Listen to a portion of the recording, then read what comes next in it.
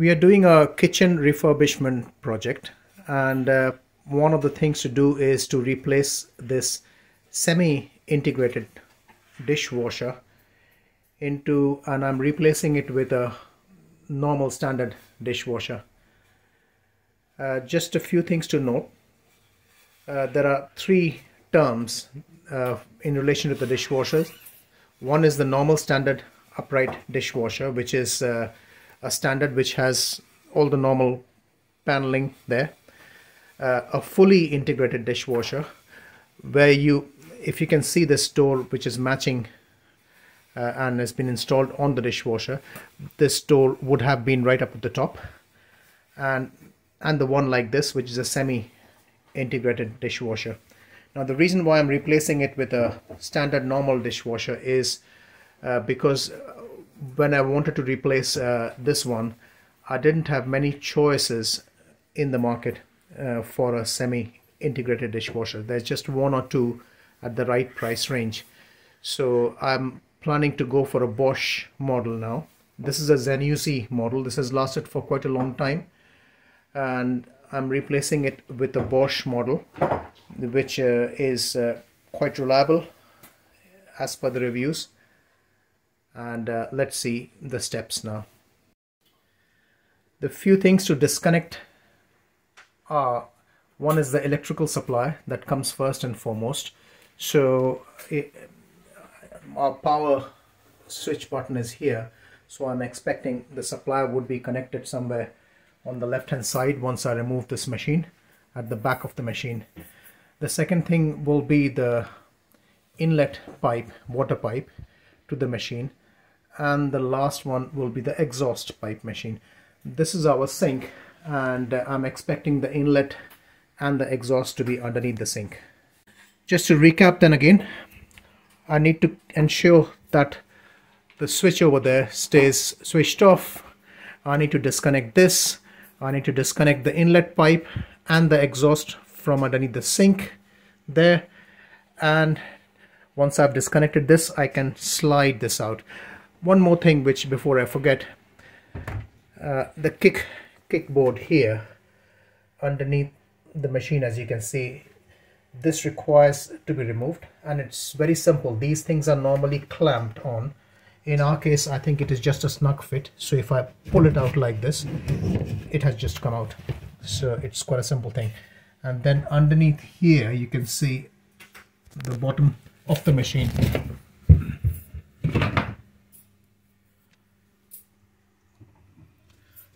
Something to note here is there's a valve here which is for the cold water connection. So before you disconnect this, you need to shut this valve off, turn it by 90 degrees so that the water gets shut, and then you can disconnect the cold water pipe. Okay, so here you can see I have disconnected this after I shut this valve off, turned this anti-clockwise, and this has come off. That's the inlet pipe. And over here I loosened this clamp. Something to note here was that this screw was in a very awkward angle, so I actually removed this first, and that once this came out, then I loosened this and pulled it out, pulled the drain out. Just a quick tip here really. I noticed when I've disconnected everything and I tried to pull it, it was trying to pull, it was getting snagged with the vinyl flooring. So I think it's a good idea to just screw these stands a little bit inside so that it gives a better space to take it out. There's one. Okay, so as you can see, I've just opened the door and pulled this whole thing out. It is on wheels at the back, so it's not a problem. It leaves and you can see the inside space. Now what is visible to me is there's a plug connector at the back, which I'm going to disconnect, and we have already disconnected the inlet and the exhaust, which I can pull out. And this is what it looks like when it has been pulled out.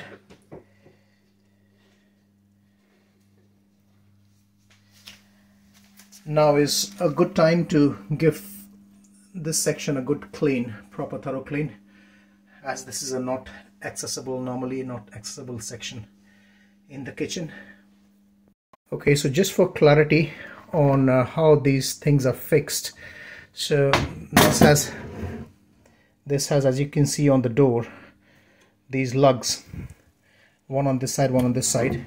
They go and slot in here, and this was attached by just 2 screws from inside, on the one at this end and the other one at this end.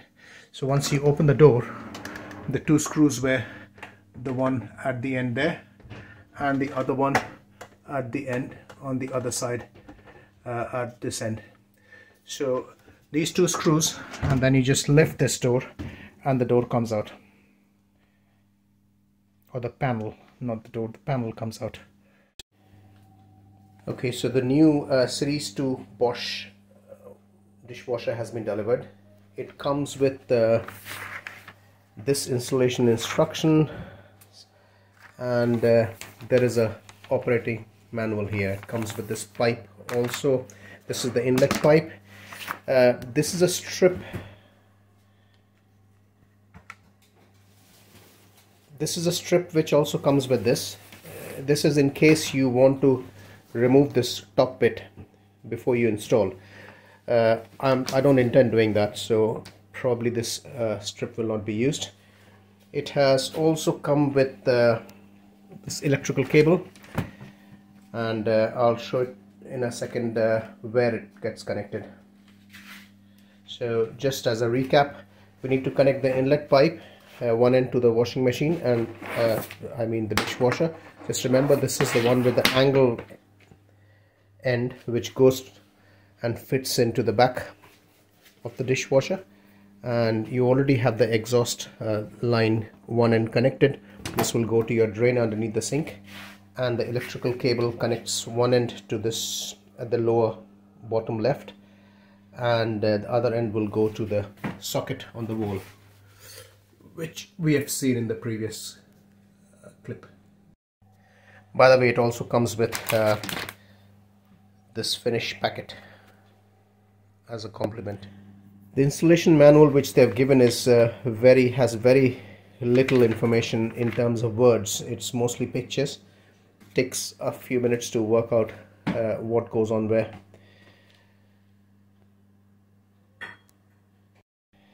So the electrical plug goes, this is the back of the machine, and at the bottom end it just fits and clicks in at right here. If you can see, this is where it goes. So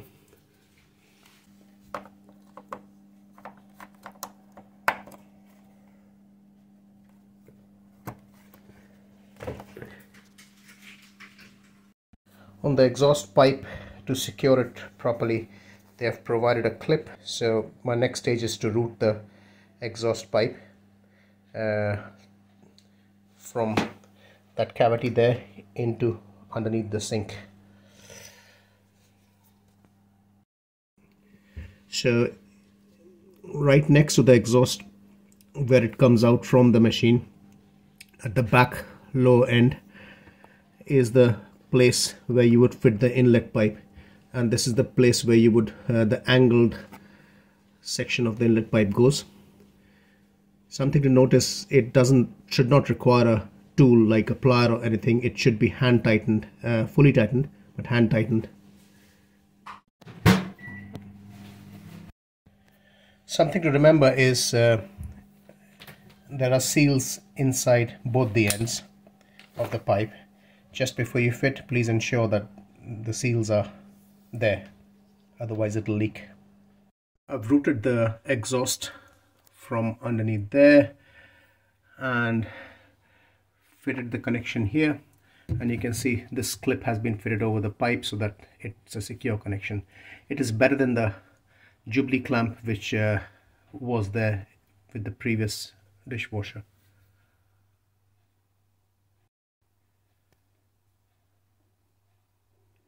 Something to remember while fitting both the inlet and the exhaust pipelines: it's best if it doesn't have any kinks or any the routing should be as smooth as possible.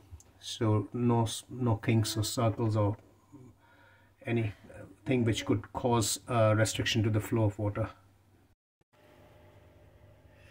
So as you can see, the pipe has been routed, and I've tried not to have any kinks in the pipe. Before you start the machine on, it's best to select the stopcock open and check for leaks, and then you're ready to go.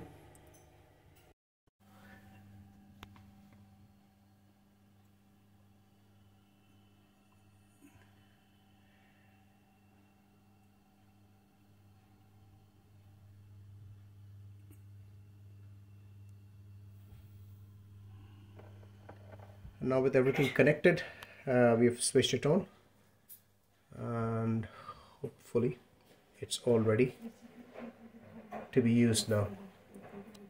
Now just for the last step, if you remember, I had removed this kick plate or kick kind of bar. That was the first step in this project. Now of course I've put a upright freestanding dishwasher instead of the integrated or semi-integrated dishwasher. So this is projected slightly outside, and this is my kick bar. What I'll do is I'll measure the distance from this section to this end, and I'll cut this and I'll then either push fit it, or I'll put a small screw which is not visible from outside. And same for that other end, other corner, where I'll cut a small piece and do the same thing. As you can see, I've installed the kickboard now on both the sides, and this is of course just the first stage of our kitchen refurbishment process, because the next stage is to replace or rather install vinyl planks. So please see my next video for that, and this will be followed by a repaint of all the cabinets. Thank you for watching.